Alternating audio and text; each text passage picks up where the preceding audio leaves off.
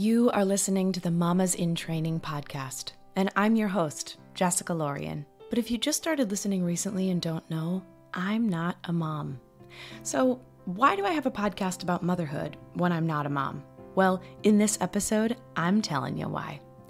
My mission here at Mamas in Training is to give aspiring and expecting and even new moms guidance and community from moms who've been there.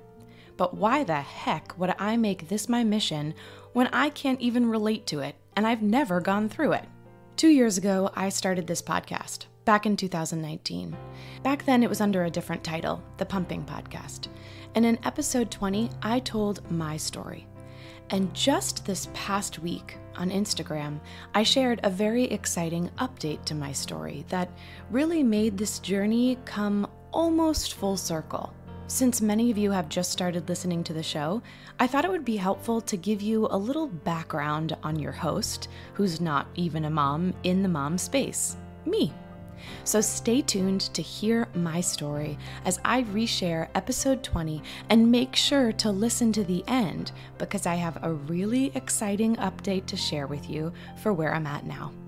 Before we get to the episode, I just want to share with you one of my favorites these days. Okay, I have a confession. It's safe to say that I spent 95% of the past year and a half in comfy clothes, and most days PJs. Yeah, it's true. And you might have too, and you know, that's okay. I give you permission to always be cozy. And lucky for you, I have found the coziest clothes around from Kindred Bravely. From their PJs to their leggings, bras, shirts, and unbelievably cozy sweaters, they're perfect for this fall weather, and for always, let's be honest. Every piece of clothing I have from Kindred Bravely is made out of the most luxurious fabric I have ever felt. It's like wearing a soft cloud all day long. The best thing about Kindred Bravely's products is that the founder and CEO, a mother of two, created them with you in mind, a woman and a mom. Since I'm a mama in training, I haven't personally used their nursing bras. However, I surveyed my community of mamas, and almost 100% of them recommended Kindred Bravely over another nursing bra. So if you're ready to get cozy, it's time to treat yourself. Go to kindredbravely.com and use the promo code TRAINING20 to get 20% off. That's kindredbravely.com and use the code TRAINING20. The link is in the show notes. Here's to getting cozy. And now, here is my story. My health growing up was honestly pretty good. I had never really had any big struggles health-wise. My skin was always really clear, even as a teenager, and life was pretty groovy. I was an only child, but all of my friends became my siblings, and it's kind of become that way throughout my adulthood as well. After I graduated from school, I decided to move right to New York City. I packed my bags and moved to the city without really knowing anybody. And very quickly within that time, I actually found my husband. We worked at the same restaurant together. It wasn't until one of our mutual best friends said to both of us, "Hey Jess, what about Kevin?" And then, "Hey Kevin, what about Jess?" that we really had our eyes opened to each other. So it all came down to this one conversation about salsa dancing. I'll never forget it. Somehow the conversation came up in a group and I said, "Oh my gosh, I love to salsa dance." And I said, "I haven't gone in so long. I used to do it a lot when I was in high school. And I just would love to do it again." And now he turned to me. And for those of you who don't know him, he is a handsome Puerto Rican man. And salsa is in his blood. He was born and raised in Puerto Rico. And so he turned to me, this white chick from Massachusetts, and was like, "You salsa dance?" And I said, "Yeah, I love to salsa dance." And so we picked a date, except we set it up with another girl who was also working. She definitely became the third wheel very quickly. Oh my gosh, it's making me laugh just thinking about it. And needless to say, I definitely put him through the ringer. I made him go through leaps and bounds and wait months before we actually were a couple. But that was back October 2008. It's just crazy. I can't even picture my life especially in New York City, but life in general without him. He's a pretty wonderful person, and I'm so, so lucky. Then I got an opportunity to travel the country and Canada with the national tour of Beauty and the Beast. And this is kind of when my health journey begins. Around the time that I was auditioning for this tour, I had a lot of stress going on. I had been auditioning for a while and hadn't gotten anything. I started to develop some spots on my skin. And to be honest, at first, I thought it was bed bugs because I live in New York City, and what else are you supposed to think? But my best friend was visiting me for 2 weeks at that time, and we were sleeping in the bed together, and nothing had gotten on her. So we thought that was a little bit odd. Come to find out, I developed psoriasis, and it was just a couple little spots at the time. And then I got the tour, and I was on tour. About 6 months into the tour, I was completely covered head to toe. And I have to put a shout out there to all of my dear friends who were on the tour with me, because they were just my rock. They would put lotion on my skin and would support me in so many ways. It was really amazing. But I mean, I don't know how to explain it other than to say I felt like a monster, literally. I was completely covered, minus my face, my scalp, my arms, my chest, my legs, my skin. I was totally covered. And I was in unbelievable pain. I did everything from going on this weird, green apple diet where I only ate green apples for 3 days. I was truly desperate, if you couldn't tell. And I tried everything, all these homeopathic remedies, and nothing was working. So I had also learned that going gluten-free could help. So I decided to go gluten-free. I had all of my amazing castmates, bringing me gluten-free treats and gluten-free things. It was so sweet. But then it was a year to the day that my skin was so bad, I just couldn't handle it anymore. And I decided to go on a medication. And the medication you've probably heard of, you've probably heard commercials for it, it's called Humira. It's a biological medication that you inject. So I decided to go on Humira, which was an adventure because now I'm traveling the country with these injections that I have to keep refrigerated every time that we travel, and then I have to inject myself, and it was a process, but I got used to it. And my skin started to get better, and I felt pretty good, to be honest. But my skin did start to get better. It started to lighten up. It was still there. You could still see it, but it lightened up. But it was hard. I mean, I always had people asking me, oh, what did you get attacked by mosquitoes? And I remember this one day specifically, we were in Washington, D.C., and I was wearing shorts because it was July or June, I think June, and I had been wearing pants all the way up till the whole time because my legs were just covered and I was embarrassed. And I finally had decided to wear shorts, and I was so proud and I was so excited to show off what my skin was looking like. And I remember I was walking out of the theater, and there was a local person, not someone who was on tour with us, who was walking behind me. And they just said, "Oh my gosh, what happened to you?" And it was just heartbreaking. I just remember not even turning around and looking at them and walking away and just crying because it was just hard. And it's one thing when the inside of your body is sick, and you don't feel good on the inside, but when you externally are sick and people can see it, people just want to help and they just want to support, but they don't always know how to show it. So that was really hard. But a year after being on Humira, I was in Los Angeles, and my now husband, Kevin, was with me at the time visiting, and I started to get this pain in my feet, and I thought it was from a brand new pair of sandals that I had just bought because that coincidentally was around the same time. And the pain was just stabbing and shooting, and the heels that I wore in the show, I just couldn't wear them. It was so painful.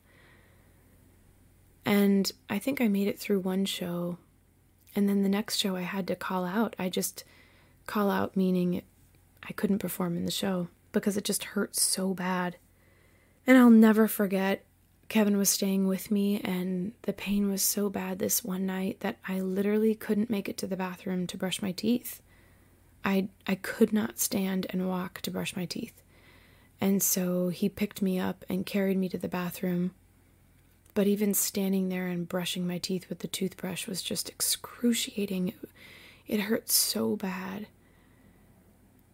And basically, after that, the pain persisted on a weekly basis, pretty much every Saturday or Sunday. It was the oddest thing.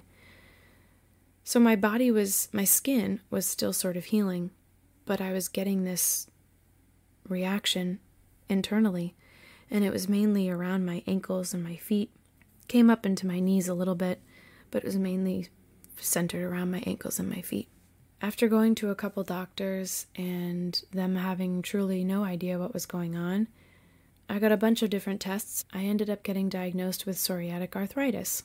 So basically the psoriasis was causing the arthritis.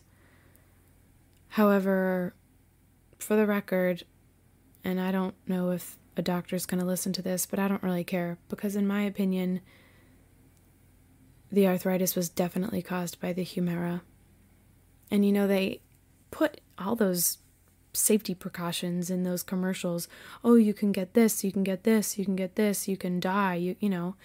And it was a year to the day, basically. I mean, within a week that I started that Humira. And so it's just way too much of a coincidence that I developed the arthritis. And I definitely would say it's from the Humira, but who knows? So that was my next battle to navigate. In the process as well, I developed something called vasculitis, which was the swelling of my blood vessels. And so I had these awful blister-looking things around my ankles and feet that were excruciatingly painful. Even the air, just brushing up against them, just felt so painful. My feet were swelling up really big and huge, and it was just awful. And once again, the doctors say, it's not connected. There's no connection. So I don't know about that. So I ended up finding a rheumatologist who immediately took me off of the Humira and put me on 2 other medications. One for my skin and the vasculitis, which was called Dapsone, and another medication that's called methotrexate. And the more and more I talk about my experience, the more and more I find that people know exactly what methotrexate is. But basically, for anybody who doesn't, it's an extremely strong drug that's used for many different things, one being for certain cancer patients. And when you're on methotrexate, you have to limit your drinking because it can cause kidney and liver failure and trouble. As a result, you have to take iron as well, and I've become slightly anemic. I bruise like super easily now because of it. And in addition, you can't get pregnant. And basically, if I were to get pregnant while I'm on the medication, I would have to have an abortion. It wouldn't be even a question. So now, that was 2013 that I went on methotrexate, and for the past 6 years now, wow, time goes by so fast, I've been on the medication and my skin has been very clear and I've had no pain.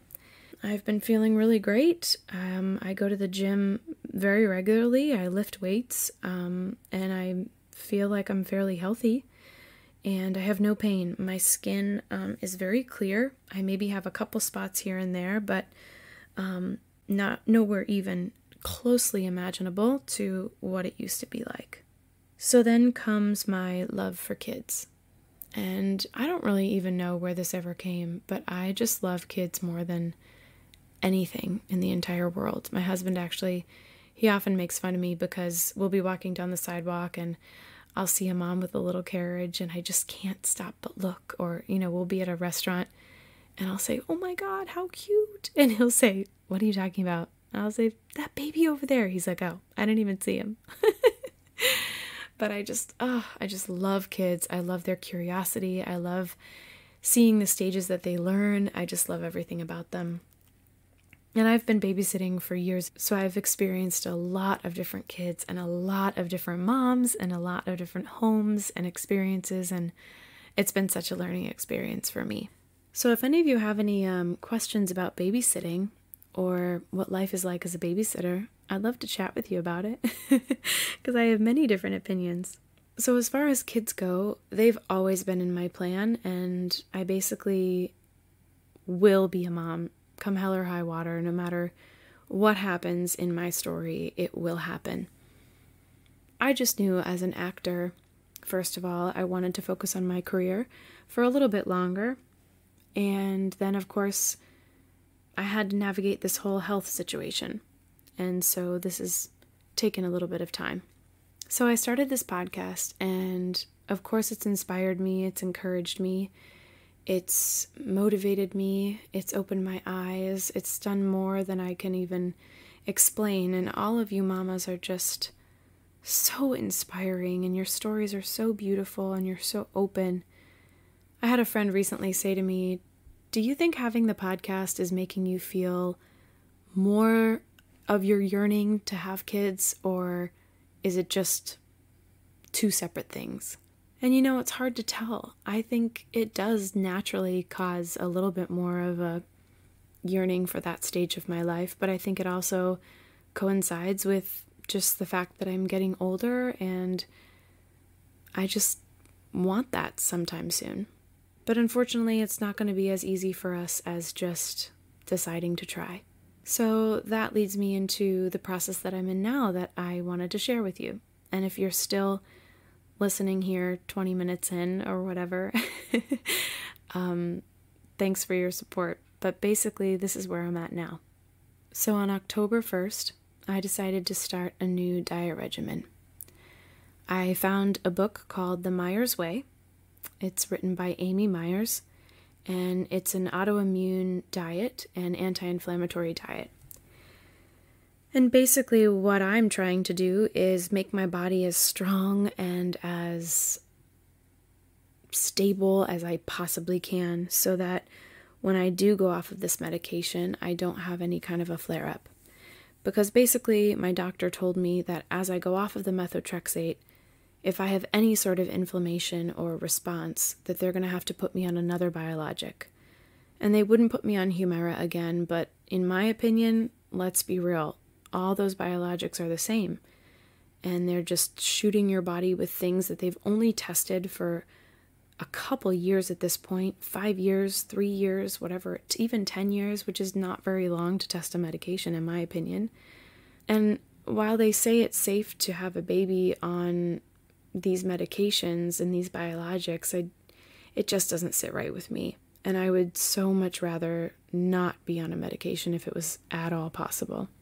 So my thought process is I get my body as strong and as clean and as healthy as it can possibly be, and then I start to go off the medication, and in a perfect world, I completely get off the medication and I have no reaction and no physical response, and I'm able to just be off of the medication, and then we can start to have kids. I'm praying that that's the case, but we'll see what happens. But the process is going to be long, because the way that it works is I'm on 5 pills of the methotrexate, and I need to go down 1 a month. And so I drop down 1 pill, see if I have any reaction. If I don't, I drop down another, and so on and so forth. So if all goes smoothly, that would be about 5 months. But now, if I have a reaction, that'll end up taking longer. And then once I'm off of the medication for 5 months, I have to then wait about another 6 months before we could even start trying. So I have no idea what's about to come up for me, and what the future holds, but that's what I'm looking toward. And so this diet, it's been an adventure. Basically, it's a whole lot of meal planning, but I can eat vegetables, fruit, and meat. Preferably the meat is organic and grass-fed. And basically other than that, I can't have gluten or dairy, processed foods, or sugar. And for the first 30 days, and even now, because I'm starting this reintroduction phase, so I'm also not able to have legumes, or nightshades, meaning like eggplants and tomatoes. No grains of any sort, so no rice, no quinoa, no caffeine, basically no fun. No, it's been okay. I've been trying to find my way and have a few treats of healthy foods. I've been loving dried mango and figs. So those are my treats. But yeah, it's been quite the journey, and it's been a struggle. But what I keep trying to remind myself every time I'm tempted to grab a treat or a sweet or something I shouldn't, I just keep picturing myself pregnant, honestly. Sorry, I'm getting emotional thinking about it, but my husband tells me not to stress about it, and I'm not. I just really want this, So what I think about is a name that I've picked out for a future child, and I try to keep saying that name over and over again every time I want that piece of candy. And that sounds so stupid, it sounds so silly, but I don't know, that's what's been working for me. And I've only in the past 2.5 months, I guess, had like 1.5 trip-ups. But other than that, I've been pretty stable. In addition to the health stuff, I'm still trying to work out almost every day if I can. If I can't do every day, then just as much as I possibly can. I'm also seeing a chiropractor on the regular, trying to make sure that my spine is all working properly. And I'm also getting colonics, so that might be TMI for some people, but if you're ever curious about what a colonic is like, I would love to talk to you about them because I think they're amazing. They're really the most amazing thing I've ever experienced health-wise, and they make you feel so great, and it's just so natural. So those are kind of the things that I'm doing to help heal my body, and I'm really in the midst of it right now. And I'm talking to all of you unbelievable moms about your journeys, and I'm kind of just starting mine. And I thought that this would be an opportunity to have the podcast so that not only can I kind of support myself in hearing your stories and thinking that I'm going to have my own story someday, and it encourages me through this diet and through these struggles that I'm about to combat. And it also encourages me to know that every mom, every woman, every person has their own challenge and their own struggle. And we all just go through it in our own different ways. And so I'm really excited to see what my mama journey is for the future. I know that I'm going to have one in some capacity or another. And I'm just so grateful that you all are willing to share your stories with me. And so I just wanted to take a moment to open my heart up to you, to say thank you, to explain to you where I'm at, and say thank you. I mean, I'm learning so much about what it is to be a mom before I'm even there. It's like I'm taking a master class. It's like I'm getting my master's degree in how to be a mama. It's the coolest thing.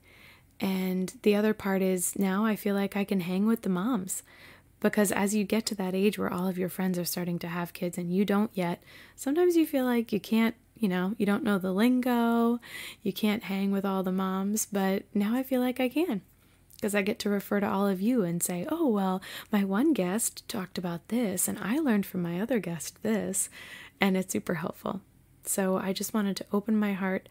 I wanted to share it with you. Thank you for listening, for supporting, for sharing the podcast with a friend or a mom, and I hope that you continue to do so.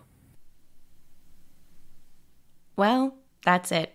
There you have it. That's why I started this whole thing. But the story doesn't stop there. If you don't follow me on Instagram, first of all, I'd love to see you at Mamas in Training Pod, P-O-D. But I just shared last week that I am officially off methotrexate. I stopped taking one of my last 2 medications, and this is a day that I have been waiting for 8 years. Now, I still have one more medication to go, and this doesn't mean that I'm in the clear, but I am manifesting that this is the start of living a medication-free life, so I can move on to my journey, hopefully soon, of motherhood. This has been a long road to travel and will continue to be, but I am celebrating the milestones because it keeps me going, and you, all of you, keep me going. So thank you to each and every one of you for the personal support and the support of this podcast. It truly has been life-changing to see the impact that it has on others' lives. It drives me more than anything. Thank you for welcoming me into the mama community without being a mom yet. Thank you for learning alongside me. Thank you for teaching me. If you have enjoyed listening to the show, it would mean the world to me if you would first text a screenshot of the show to an expecting friend or mama friend and tell them to listen. 2, if you would follow the show, or it used to be called subscribe in Apple Podcasts, now it's called follow. If you listen there, I would love if you press the little plus button to follow. And 3rd, if you would write a review. There is a super quick and easy link to do that in the show notes. By doing these 3 things, our community will grow and more women will get the support that they need and hear how we all really, if we have the opportunity, need and can prepare for this motherhood journey. And last but not least, there is more support for you in our Facebook group, Mamas in Training. So check out the show notes right below where this episode is playing in the description, and I cannot wait to connect with you. I am a real person. It's just me responding to your DMs, your emails, no bots here, and I am just so grateful for your support. So here is to a healed body, mind, and spirit, and remember, we are in this together.